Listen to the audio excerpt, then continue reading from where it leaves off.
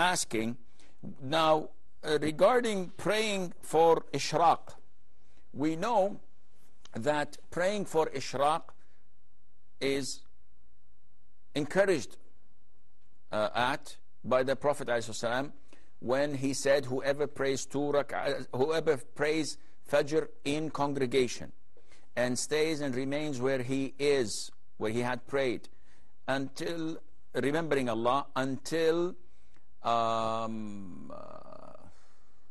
sun rises, and then he prays 2 rak'ahs, Allah Azza wa Jal would reward him with the reward of a full, complete Umrah and Hajj. Complete.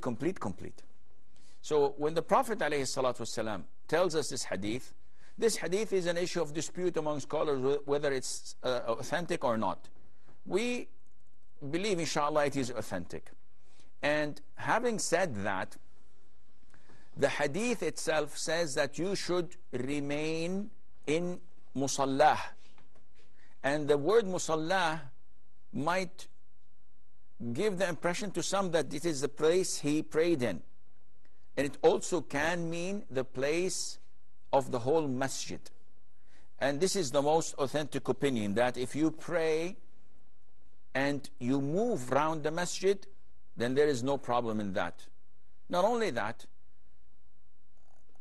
one of the conditions for getting such a high reward is that you spend your time after Fajr prayer until the sun rises in dhikr. So whether you recite the Quran, whether you read books of knowledge, whether you give a lecture, whether you do something that is beneficial, this is all acceptable. But if you doze off or you sleep, you don't get this reward. If you talk with someone and backbite, you don't get this reward.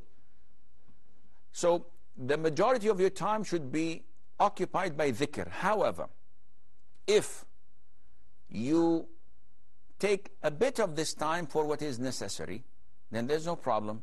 While sitting, reading the Quran, someone comes and says, Assalamu alaikum. I would not reply to him, I would reply to him. Someone sneezes, I would say, Yarhamukumullah, after he says, Alhamdulillah. If someone breaks wudu, he cannot sit and wait until sunrise to pray the 2 rak'ahs because it's not on wudu. There's no problem for him to go, renew his wudu and come back immediately. This does not interrupt his sitting, anticipating the Ishraq, and then for praying the 2 rak'ahs, insha'Allah.